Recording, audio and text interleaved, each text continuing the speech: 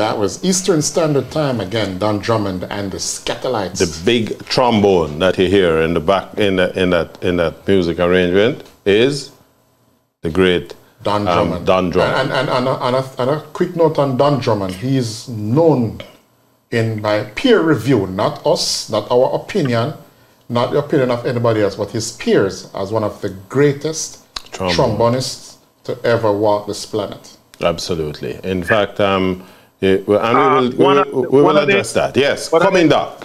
One of the Marcellus brothers, I think I can't remember his Vinton Marcellus. He's the one who plays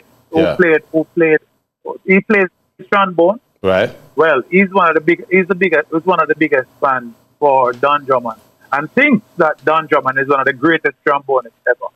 I think it's Delfeo Marcellus. Yeah. That's the name of, you know. Well, and Doc Coxsone came into the business, a young boy, Kingston-born youth, used to play music down at his mother's restaurant. And liquor store. Liquor store. And she had a liquor restaurant and liquor store.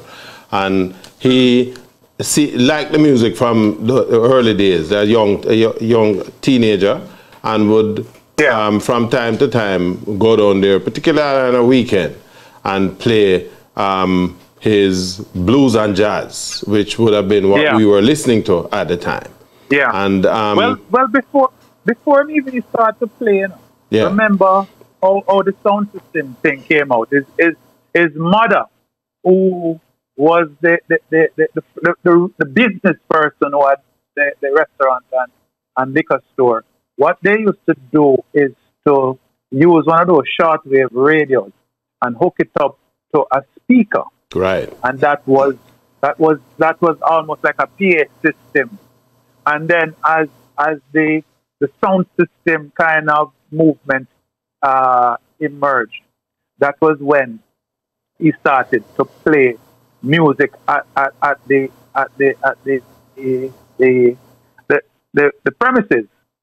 So it was basically first just about playing music, because music was a big part of the ordinary Jamaican.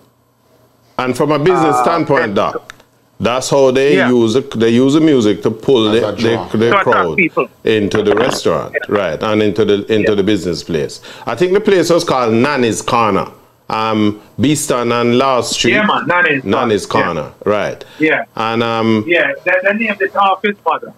Right. So she. Where's the Beeston Street and when? I think it's a Beeston and Love Lane. Beeston Street and Love Lane. Yeah, Love Lane. Love Lane, right? And what happened is, what people don't know, my research tells me that Coxsone would from time to time go over to Duke Reid's place and play on Duke Reid's sound, because they were family friends. And so Duke Reid was the one who actually introduced him to the big sound system. And, so he got a chance to exercise his selections. Those days we listened to a Sarah Vaughan and a Gloria Lynn, Billie Holiday, that kind of thing. Yeah. And primarily back in the days, remember, most of that stuff was on 70s RPM. Right. Lacquer records, because the 45 was not popularized. In vogue, 78 RPM. Right. 78 RPM. So, and then thing is, remember, a lot of people don't understand that during them times, it was the Jamaican palette was all about jazz. It was all about middle of the road pop, and it was all about the blues and the jump blues and the boogie woogie that rock and roll. That's popular. Not even rock and roll. Rock and roll came a little later. Right. Yeah, later. So it was, and a lot of people don't remember that there were jazz aficionados in these days. So you had people like I'm not sure if Euclid was a jazz man. He was a jazz man. Yes, man. yes, man. He was a big jazz man too. Yeah. And they have Roy White, who was another jazz man. And you had people in that area. You had the first person who had a record store on Orange Street. He was another jazz man. So you had these jazz and aficionados who wanted to play the music and was into jazz and knew what was happening with all of these big jazz greats like, Dizzy Gillespie, Ellington. You name them. Ellington, Yeah. and people like Max Roach, and of course the great, can't forget him, forget his name, the trumpeter. Don't tell him, man. But people like Coltrane, John Coltrane. Yes. Yeah. And so that's the foundation of it. In fact, a lot of people. In fact, we produced a guy, Vinton, what was his name? Oh my, there's a Jamaican jazz musician that came out of that 1940s period, and I cannot remember his name.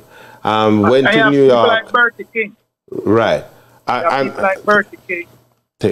But we could spend the whole day on this side of the thing. The reality, though, is that this introduced Coxsone. Coxsone also was fortunate enough that during the time, the Jamaican farmer program, which not like now, where it's a kind of bastardized. In those days, you had to be handpicked, and Coxsone got a chance to go overseas, particularly in that Florida area, to do some sugarcane cutting. And the money that he raised, because he wasn't exactly a slouch, family have a restaurant, so you can't call him broke neither, right? But he went on the program, and it introduced him to the music at a deeper level back in the United States. And then he realized, because he also would have been getting orders from people to bring back records. And in addition to bringing back records for resale, he decided to come back when he, to send on money to build some speaker cabinets.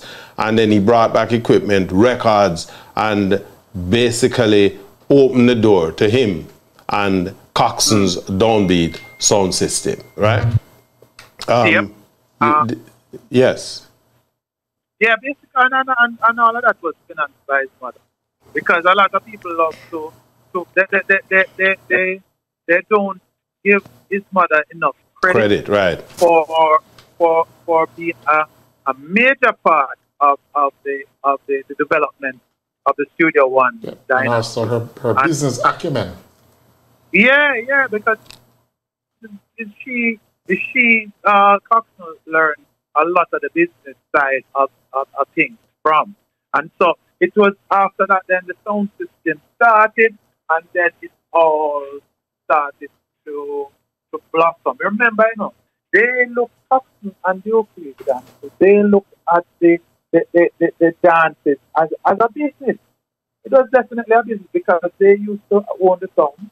They used to have the liquor, and they were the promoters of the dance. So they're eating every pot that is on the fire. They are getting a taste out of each pot. They have a hand. Well, to take the conversation even further, because it's an interesting point you and Garth just raised about the business side of the thing. Now, while the sound system was taking life, if you will, right? Everybody was there. The Duke Reed was one among the early pioneers. You had Tom the Great Sebastian around the corner. Then you had what's his name from upper King Edward. King Edward the Giant. Edward. Right. And you had Thunderbird, a smaller sound, come from Maxwell Avenue. And then you had the Matador entering. Right.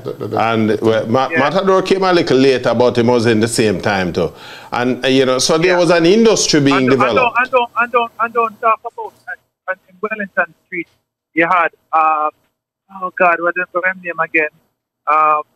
Jesus, I can't remember his name, but there was another popular sound grown at Wellington Street. But Romy from Exeter is that's his son. But okay. But Wellington Street was also a location for one of those lawns. I think it's a Chocamo lawn, right? Yeah. So, and at that time, the sound system is playing purely foreign music until the you know, a lot of things happening at the same time. The talent contest is producing all of this talent. These youths are realizing that this is a good way to put a voice out there. Stanley Mota is now recording, and so on. And then we know that Stanley Mota started to record Mentor. Right. Stanley recorded Mentor primarily, Mentor. right. Yeah. But what it was doing, it was saying to the youngsters at the time, here's an opportunity to put your voice out. And around the same time now, Coxsone came in contact with what's his name, the Theophilus Beckford, who had done a little tune called Easy Snapping. And we're going to give a listen to Easy Snapping, because this is really, in terms of what pushed out commercial recording. There were other tunes, mind you, but we want to pay particular attention to this one. Let's give a listen. Easy Snapping, Theophilus Beckford. Hi there. If you enjoyed that clip, go on over to our website at yardmedia.com, where you can watch the entire broadcast at your leisure. And while you're there, why don't you check out our other reggae music features?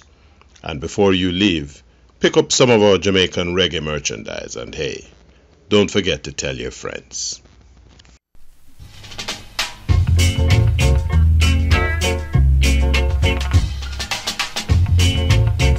My name is Garth, otherwise known as Big G.